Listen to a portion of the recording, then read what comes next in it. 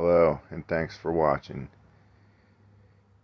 As you can see, I have myself a brand new 2023 XR650L.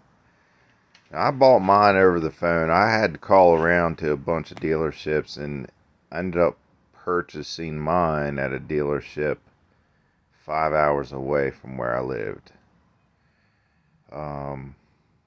And when I called them and wanted to buy it, and tried to haggle the price a little bit or get them to not charge all the fees and full MSRP, and well, what it boiled down to was I had to pay the full MSRP of like $69.99 or whatever, all the fees and of course taxes. And so basically, so if you're going to go buy yourself a new XR650L from a Honda dealership, I would suggest doing what I did before you go to the dealership and buy one, or if you buy it over the phone like I did, whatever.